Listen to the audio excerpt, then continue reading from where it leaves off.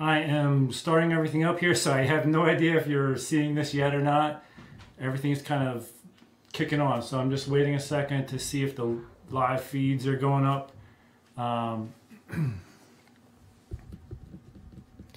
It looks like things are starting up here.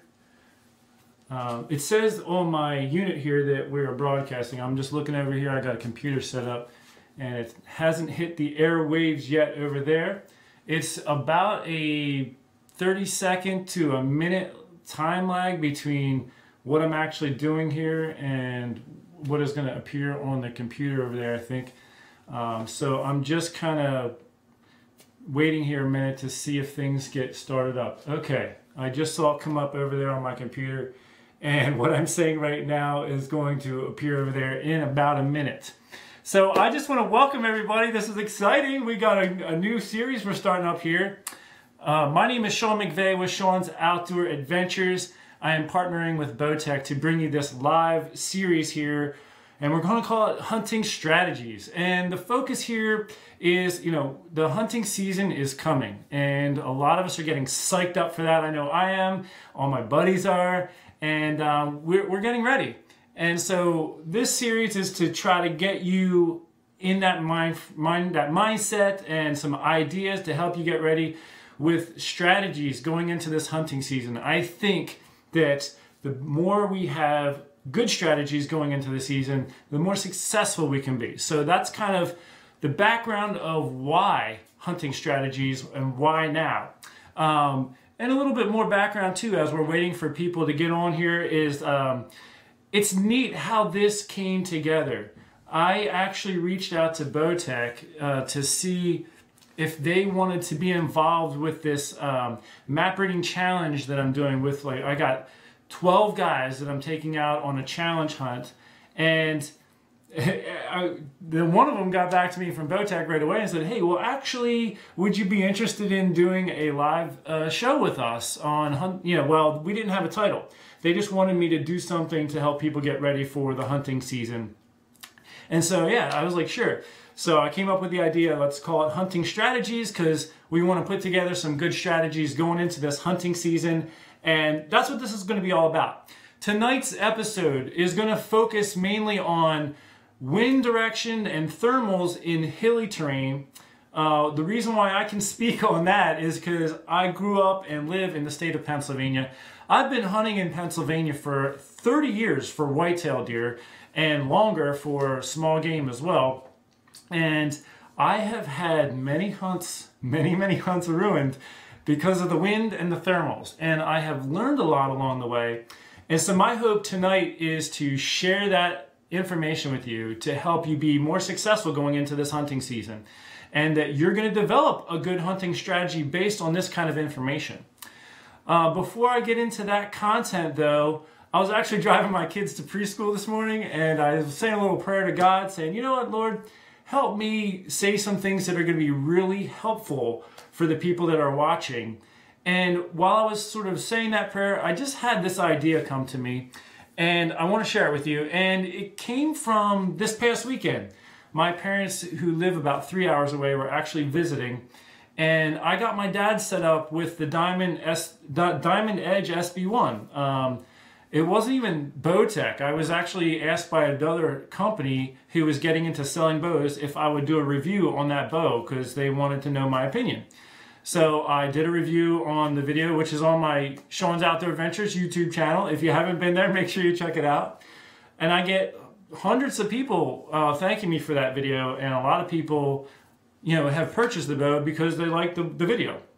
And I did it like all my videos in an unbiased way. I had no affiliation with Bowtech at the time. And anyway, I was setting my dad up with that bow, and here's the reason why. And this is the point. So maybe each week I'm going to start us off with a tip in archery that you can be implementing in your practice right now as you're getting ready for hunting season, and then we'll roll into the meat of the rest of the content. But the tip for this week is going to be relating to draw length and anchor point. And the reason why I set my dad up with the Diamond Edge SB1 is because, one, it has an incredible span when you come to draw length. You can really adjust it in a lot of ways. I also know that the bow my dad has been shooting, it's too long for him. I was down at his house maybe 2 years ago. We broke the bow out and we were working on the sighting of it a little bit. And when I was watching him come to full draw, and here's part of the point I want you to think about this week, is I could see his hand was coming back too far, that the crux of the string was back here a little bit far. He was kind of reaching like this to anchor in, and that is not helpful when you want to be consistent and accurate. What you really want, and here's my encouragement to you, is really analyze your draw length this week and how you're anchoring. So for my dad, I wanted to shorten up that draw length, and another reason why is his hand was back here floating around, and it's hard to have a solid anchor point when your hand's back here floating around. So all of you who are viewing, the next time you shoot your bow, take it, just look at where is your hand back here. And if you're one of those people who's floating around back here, this is something I'm encouraging you to address now, so that going into the hunting season, you will be used to a change. Maybe you can make a change to it now, and you can get used to that change, because it takes a little while. When we start changing things around on our archery setup, it can take us a little bit to get used to it. So most of us have at least a month, some of us 2 months before the hunting season starts. And this is something we want to get solidified now. So my encouragement is this. And I'll also throw this in. I have a playlist on my YouTube channel called Archery Tips and Bow Tuning. If you're watching this stream on my YouTube channel, there's a card I already set up for you for that playlist. So in that, I have a newer video called 5 Hot Tips to Better Archery Accuracy. It's one of the first ones in the playlist. And in anchoring, I talk about, I prefer to have 3 touch points. My nose, I have a little kisser button, and I actually use a knock that I've clamped onto the string as a kisser button rather than a big kisser button, because I just like the little sensitivity of it. And I put that right in the corner of my lip here when I'm aiming. So I got a touch point here, and then for me, if I'm using a wrist strap style release, I like to take this part of my hand and put it right in my jaw right here. So that's locked in nice and tight. I got a touch point here, touch point here. That helps me be consistent every time. That also helps my accuracy. So my encouragement to you is, if your hand is not solid back here, work on that this week. Get it solid. If you need to shorten up the draw length so it comes in here, or maybe shorten, if you're using a wrist strap style, shorten the neck on the release here if you can, so that your hand comes forward more. Like, you could be a full draw, but if that strap is shortened up, your hand can come in tighter. Things like that. Solidify that. Work on maybe getting 3 touch points. I really think that can be helpful in your archery accuracy. So that would be my tip for this week. And some of you might need to go to a shorter draw length, like I said, and that's why I used a diamond for my dad, because his other bow, we had it at the shortest draw length and it was still too long. So there you have it. Now, and here's something for you who are new to me and aren't familiar with me and my YouTube channel. I am pretty much a one-man show. When I'm filming hunts, I'm by myself. When I'm making videos, I'm by myself. Right now, I don't have a cameraman. I have a camera hand. And so I'm going to have to call on the camera hand, and we're going to move on over here. I actually set this whiteboard up for tonight's presentation. I want to talk about wind direction and thermals, especially in hilly terrain. So I want to draw some stuff out to give you a visual. So this is like, I'm not just saying words. I want everyone to be able to picture what I'm talking about. And so I've got a couple color markers here. I got black, orange, red and green. So I'm going to use the different colors for different things.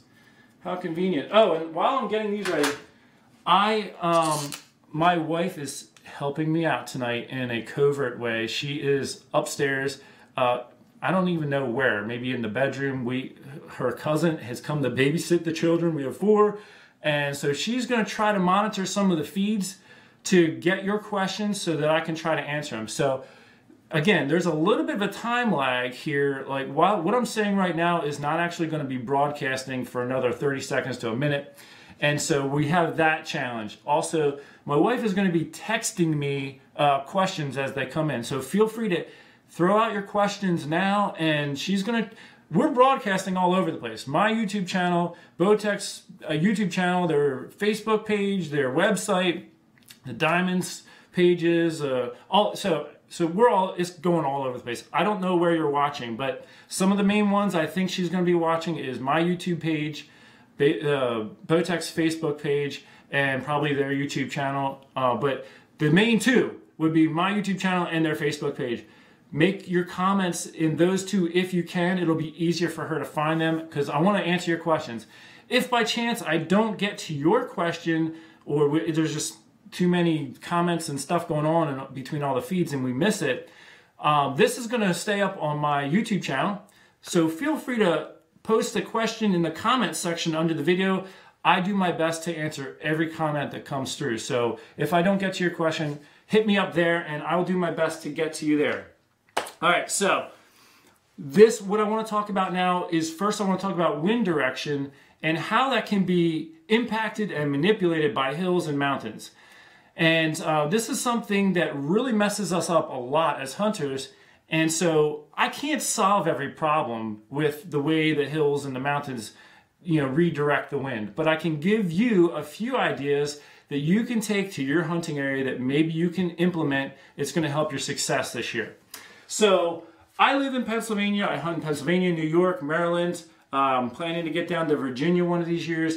And what we have in a lot of these areas, especially Pennsylvania, Virginia, is long ridge mountains. So picture this ridge that runs for 6 miles this way, and it has a peak the whole way, maybe a few bumps here and there, but it just goes a long way. So first I want to talk about ridges and what that does to the wind direction, and then I want to talk more about just your mountain and hill. So what I'm going to do is I'm going to draw the end of a ridge. So imagine that we're looking at the end of a ridge here, and it runs for 6 miles that direction. Let's say it runs from north to south. So we're looking at the north end of the ridge, and the south is at the other end.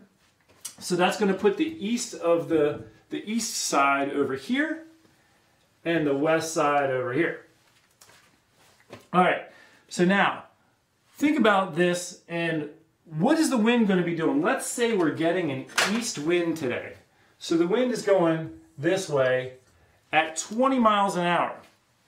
What is going to happen when that wind hits the side of this ridge? It's going to get pushed up this way. Now what you need to remember is that you also have 20-mile-an-hour winds coming like this. So what happens when this wind meets that, it actually does like a big swirl effect. It's almost like the crest of a wave, and it comes over on this side of the hill. Let me just share with you what happened when I really started to realize that this is what was happening in a lot of my hunting situations. I actually woke up one morning at 2 a.m., got ready, drove 2.5 hours to a hunting spot in Maryland. It was my last chance to hunt for the year. It was the late season, very cold, January. Might have been about 10 degrees. 25 mile an hour was the low for the wind direction, and gusts up to 40. It was going to be wicked, and I knew it was going to be hard and cold. So here's what I thought. We were going to be getting, in that situation, let me just reverse these. So this here was the west side of the ridge. Oops. This was the east side of the ridge, and down here was the south end of the ridge. Okay, so I was near the south end of the ridge because that's where the spot was that I had scouted out in the early, in the summertime before the season started. And I had not had a chance to hunt this spot. And I was wanted to the whole season because it was so good looking. So I was kind of toward the south end of the ridge. And I thought with the wind blowing as hard as it was across there, I'm going to get low on the ridge. And maybe, maybe this whole ridge side is going to buffet this wind and slow it down so that it's not as bad on the back side. So I set up, let me use the black marker here. I set up in a tree stand really low on the ridge, like right here. And while I was in the stand that morning, well, let me say this too. When I got there was fresh green deer scat everywhere. And I was like, yes, there's been deer here and a lot and recently and frequently. But when I was in the tree stand, and of course the ridge, by the way, the hillside wasn't quite this steep, so my drawing isn't to scale. It was more, sloped out that way. But anyway, I'm in the tree stand, and the whole morning, it was like the wind was blowing from the east am taking my scent right up the hillside, right like this, and all the deer I knew from tracking them when I was scouting, and you know, you kind of get an idea where the food sources are and where the bedding areas are, and the deer tracks from the feeding areas toward where I knew they were bedding were all downhill. So I knew in the morning they were going to be coming downhill. And I thought in my mind, with a west wind coming this way, you know, in my mind the wind was still blowing this way even though I was on that side of the ridge. And that wasn't happening because of what I'm talking about, this swirl effect. And it was blowing very hard, so it was having a major impact even at the very bottom of the hill. And it ruined my hunt. I didn't see a single deer. I, you know, sat in that freezing cold for hours upon hours upon hours. Now, what would have been maybe a better strategy, and maybe something that I didn't want to think about going into the hunt, because it was really cold. You have this blowing hard wind from this side. Maybe a better strategy for me that day would be, okay, where are the deer going to be coming from down in here? Okay, and heading up. So if I was in a tree stand location here, obviously my scent is going to be driven uphill, the deer coming uphill, I might have had a chance at. And that's my point to you. In your hunting strategies, think about the wind direction. And I want you to, oh, I almost forgot an important point. The way this was really driven home clear to me is after I got down after that morning hunt, I drove to the top of the ridge, the top of the mountain, and I stood there facing west. And it was just blasted me. And I was like, oh man. So that's when the light bulb started to go off. This is what is happening here when I'm in this kind of a situation. Let's complicate things a little bit. Let me erase this. And while I'm erasing, I want you to be thinking about your hunting spots, and it doesn't have to be a huge mountain either. Even hilly terrain, that can have an impact on how the air is moving. So you just keep this in mind. That swirling effect is what really hurts us as hunters. And don't forget, I don't see any text yet, so hopefully, you know, you're still pondering. So anyway, let's complicate this. Let's say there's a little hill here, a little hill here, a ridge that runs this way, and then you're hunting. You like my, these are some funny looking hills, aren't they?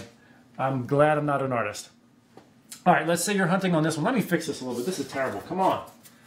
Gotta be able to draw a hill these days. Come on. All right, so let's say your hill's more like this.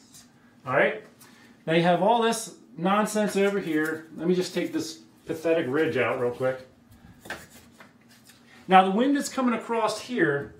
When it hits this, now let's say this is just like an ice cream cone, you know, a regular hill. It's not like a ridge because with that long running ridge, it's basically like a wall.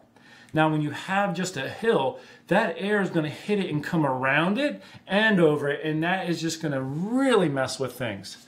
Okay, so now you have wind hitting this hill here, coming around it on both sides and up over it. And you have the wind that's coming across the top that's going to be swirling with that. The same thing happening on that next hill back. So now you've got this massive swirl effect. So you got this massive swirl effect coming into this. So now that game plan that we had in the last little drawing where, you know, if you just sit on this hillside, you're in better shape. Well, this is going to be causing a lot of switching and turning, and that wreaks havoc for us as hunters.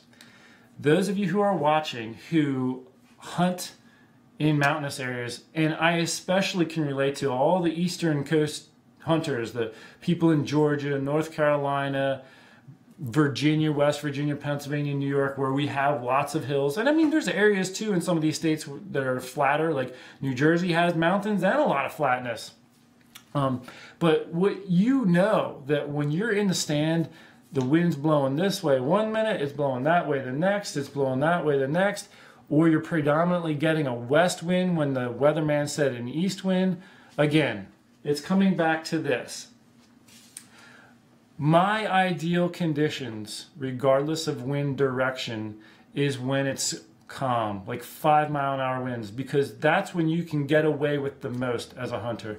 It's hard to come by those days, but they do come by. So when those days are coming up, that's where I really put my chips. I'm like, okay, this is a day I need to focus on. If I can get out on this day because the wind is gentler, that's what I want to do. Okay, making sure, is everything going okay over here? I just try to keep any human odor I might have in. I mean, we wash our clothes in the scent elimination stuff. We do everything we can, but sometimes, you know, there's just, like, I carry a camera bag every time I go in. Sometimes that camera bag over the course of the season starts to develop its own odor, and it's not something I can put in the washing machine. I mean, I spray the bag down with scent elimination stuff, but it's tough sometimes. And I'm getting, let's see. Okay.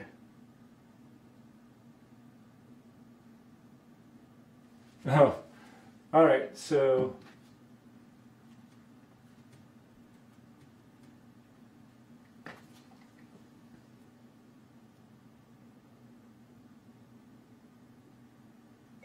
what should I do? It looks like the stream just got, I don't know if it's restarting.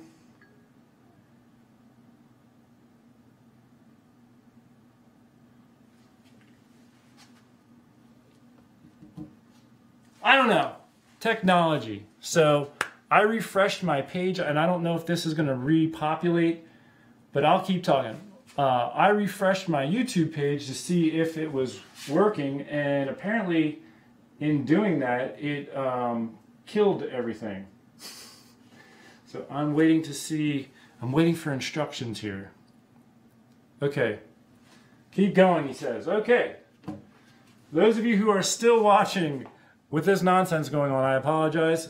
New, first time doing this, so we got some kinks to work out.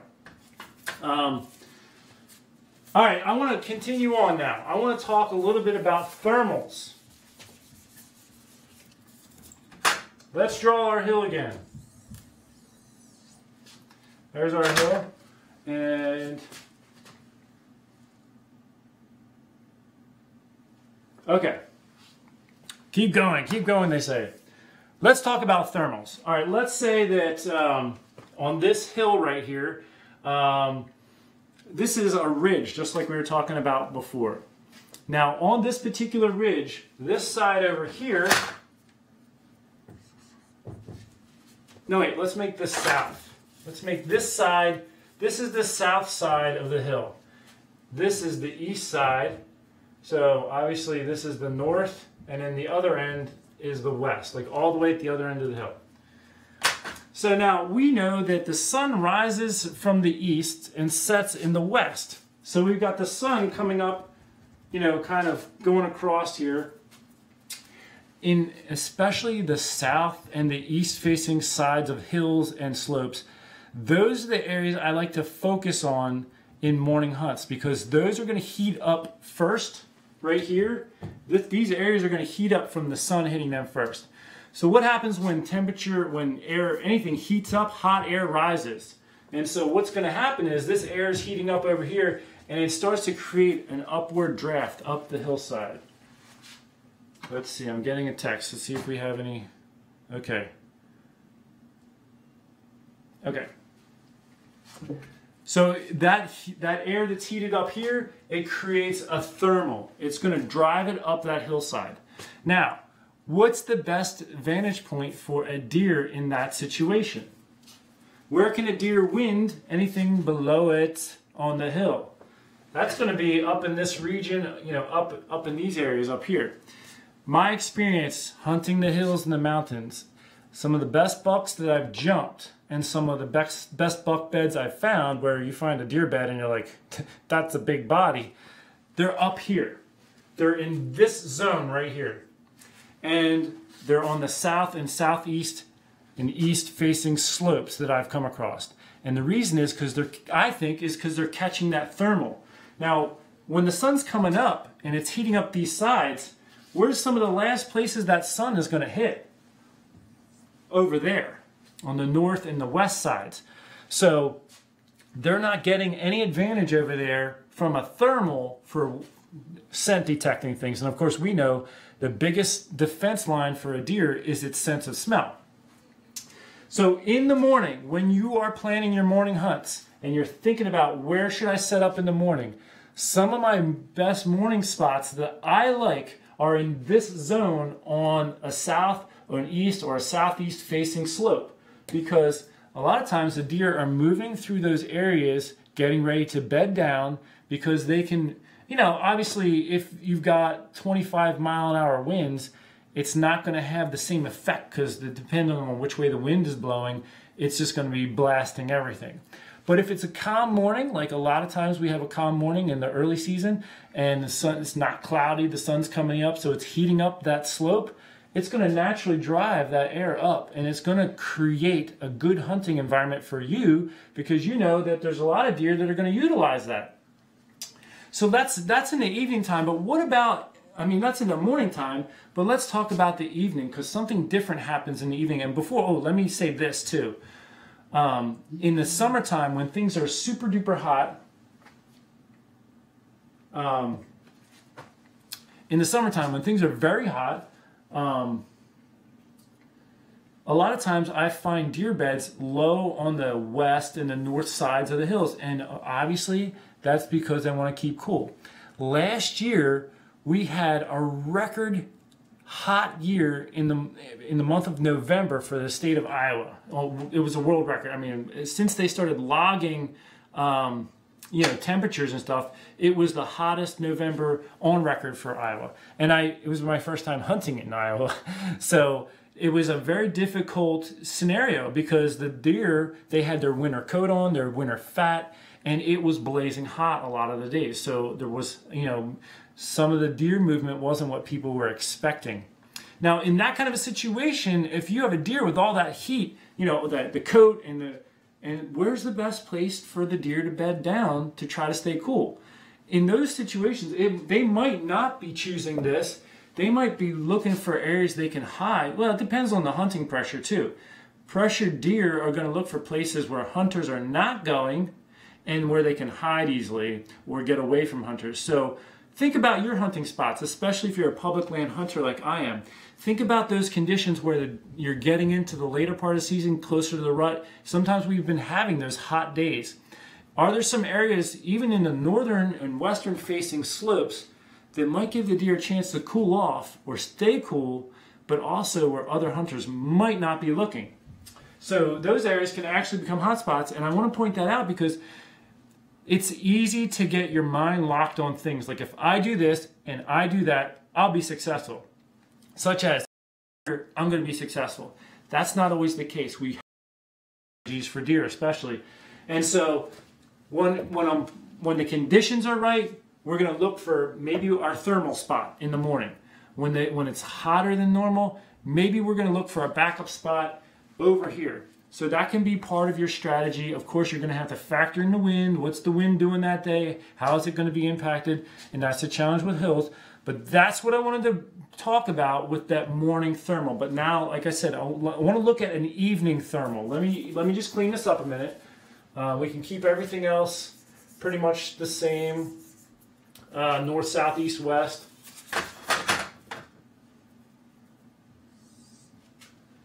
Okay. All right, so here's our hillside. And this is something that, here's an idea I want to throw into you, especially if you're somebody who can only get an hour of hunting in after a work day. Like maybe by the time you get off work and you get to a hunting spot and you maybe only have an hour to hunt. Well, what I'm about to talk to you about might give you an edge to really be successful, even on a good buck. So in the evening time, we have somewhat of a reverse of what we had in the morning time. The sun is going down, which means air temperatures are beginning to cool down and drop off. I'm just seeing, okay. Checking the text message. I heard a buzz over there. Okay, so temperatures are cooling off. Now, hot air rises, cold air drops because it's heavier. Colder air is heavier. I know from experience that last 45 minutes, especially in the time of year where the temperature changes are greater from cold to hot, you know, nighttime getting cold, heating up during the daytime, you really feel that temperature dropping when you're in the tree stand. And what happens in our thermals is with that cold air dropping, it creates a thermal, a draft down the hillside. And now that's going to be universal. It's going to be here and here. You know, if we take wind direction out of the equation for a second, we're going to have this dropping effect. Now in the morning, remember, it was a south and east facing slopes that were heating up and we were getting that up thermal. But in the evening time, it's coming down. It's going to happen quicker though, I think, in a lot of situations on those south and east facing slopes because they're losing sunlight sooner. But you're going to have this effect. Now, how does that impact us as hunters? Well, their deer movement can be all over this hillside. It's not always going to just be at the top down, although that is a very common thing that I observe hunting the hills. A lot of times the deer are bedding up high and coming down in the evening times. Not always the case though, but a lot of times. There can be deer bedded down all over the place and working their way around the hillsides to preferred feeding areas. I hunt on a lot of public land, but off in the distance are crop fields. And so I know how the deer use the topography to get over to those crop fields. And a lot of times that's their end goal. They want to get to those crop fields off in the distance. So they might be coming around these hills and over these hills on their way there. How's that? Here's the thing I was getting at for you 1 hour hunters at the end of the hunt. If all you have is an hour and you have a situation, something like this, try to find a spot low on the hillside that could get deer movement before dark. Obviously, that first week of the season, I'm going to talk about different strategies throughout the season in another episode. Okay, my wife just texted me that she can't find me live on any site. I'm going to keep going because the broadcaster says I'm going. And the last thing I got from the guy, Tim from Bowtech, is that I'm still going at least on one site. So I'm just going to keep going. And we'll just figure these glitches out come the next time. I won't refresh the page on the YouTube page. So anyway, coming in the evening time, we've got this thermal coming down. Let me throw this into the equation. Let's say you go out and sit in the stand for 4 hours and it was a north wind. So your stand is, let's say your stand is right here and you had a north wind the whole time. So the wind is being driven up here. It's taking your scent up all over this. You might be getting that swirl effect down. So a deer could even be winding you on the back side of that hill if the wind is swirling like that. So now all the deer above you on this hillside know you're there. They're not coming. But that last hour, 45 minutes, if you've ever noticed this, very often things calm down. The winds die down for a little bit, and that's when these thermals have a much bigger role to play in the hunt. So now if you're coming in right after or right as that's happening, that shift is happening, those deer haven't winded you because you're just slipping in now right when that is dying off. Now you're getting into your spot, that thermal's kicking in, bringing the natural draft down. You're not winded. The deer were smelling nothing that whole time. So they think they're coming into a safe area. This is where that 1 hour technique could be very productive as long as you don't bump a bunch of deer going in. And that's part of the challenge. I mean, you could already have deer mingling down there by the time you get there. But if you only have an hour, then I would suggest to you, one of your strategies this year, have a couple spots like this set up, even if you have more than just 1 hour to hunt. Let's say you have the whole day to hunt, but the conditions aren't right for your spot. Or you can go sit at your spot, and if things don't work out, have that spot close by. You can pop over to that last hour and maybe pull this off. But it's a spot you're not too worried about. If you mess it up a little bit, no big deal. Again, a hunting strategy to try to be more successful, especially if you were on a hunt that maybe would have been blown anyway. Give something like this a try. So you're catching this, this low spot on the hill with that thermal coming down. This is going to be especially helpful when you get right in that last week of October where the bucks are starting to get up a little bit earlier, but they're not fully running yet.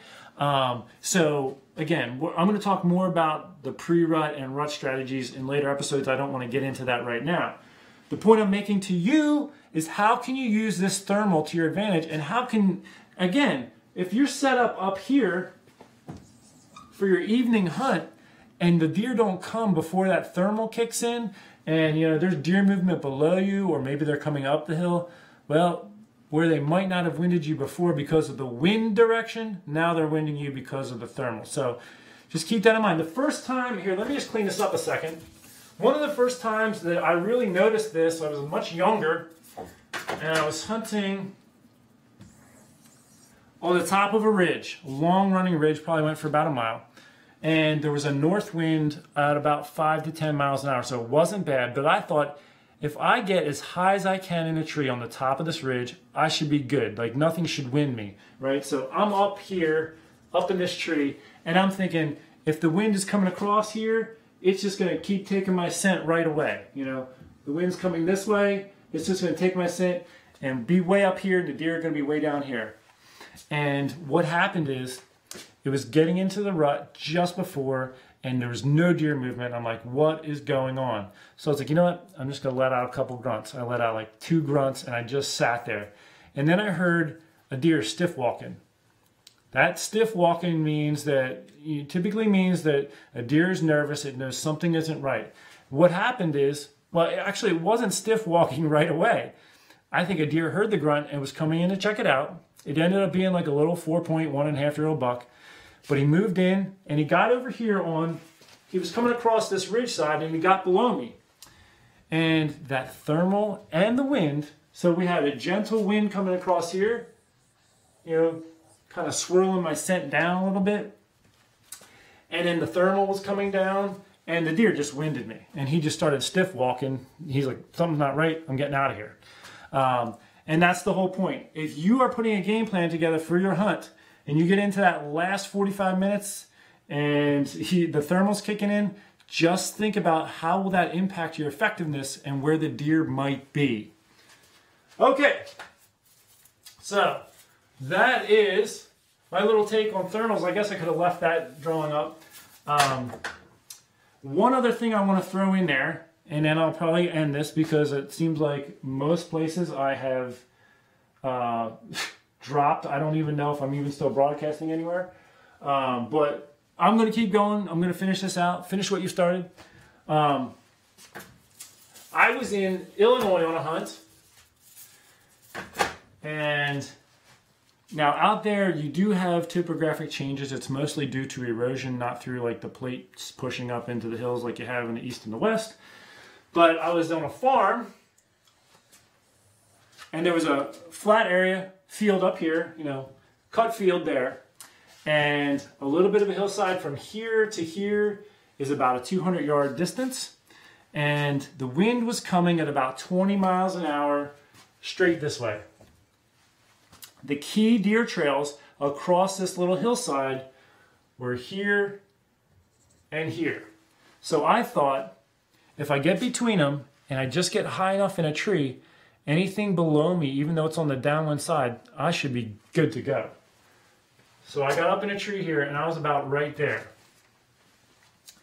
And while I was in the stand, I mean, at that point, it was a hang-on stand. I set it up on site, you know, hanging sticks, portable sticks. You know, it's a major ordeal. All the camera equipment set up. And I'm in the stand and I'm facing down this hill. I was just looking down the hill and I could just feel the air, the wind on my neck on a downward, I mean, it was a downward angle. It was driving my scent down to the ground. And I was like, man, you know, my idea totally bombed here. Because here's what was happening. The wind was coming across here at 25 miles an hour, but it was lipping off of here and causing that spiral down. It was going right like that, and I could just feel it, just that downward angle. So that the air, it didn't just blow straight out here. Because you have all this area down in here that it fills into. So once it gets past that edge, it starts that swirling effect, swirling down, and it ruined my hunt. I mean, I had this buck, I think it was about 10 yards away, coming on one of the trails below me, and I was a little borderline. He was a 3-year-old 8-point, and I was like, man, you know, I wanted to hold out for something a little bit better, but I'm getting near the end of the hunt, and so it's coming across, and before I could even draw or decide if I'm going to shoot or not, he stepped and as soon as his hoof hit, like straight downwind of me, he did that, spun around and took off running. The flag went up, you know, and it was because of that, the way that this was impacted, the wind was impacting that. So I wanted to throw that into, because although I hunt a lot on the east and a lot of what I've talked about is going to really impact hilly and mountainous areas, I also want to throw it in for you to think about if you're out in the Midwest or something and you have more like this type of stuff, if you have any topographic changes at all. So there you have it. That's my little presentation on wind direction and thermals, and I hope that it's helped. It seems like since we lost a lot of the feeds, let me just make sure I don't have any questions.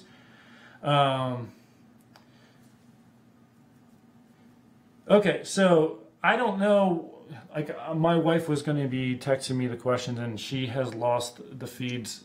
So at this point, if you've had any questions, first of all, I apologize for the glitch here, but you can either email them to me. Sean'sOutdoorAdventures.com is my website. I'm going to make sure this video gets posted on my YouTube channel, even if I have to. I was smart enough to hit record on the video camera before I started. So I will take the footage and post it to my channel if it did not air, if it did not get fed there. And so it's going to be there. And while it's there, you can feel free to make a comment underneath. I will be back next week, and I'm going to have some surprise announcements, which I'm very looking forward to making. And coming up next, if you want to stay tuned through the Bowtech feeds, Surefire Recipes is coming up. And tonight they're doing applewood smoked venison. I'm salivating just thinking about it. So make sure you check that out. I want to thank you for joining me. And those of you who have been in through it all, thank you so much. God bless you. And I look forward to seeing you again. And now I'm going to try to figure out how to turn this thing off. So you're going to kind of look at my face right now as I figure this out. But God bless you. Goodbye.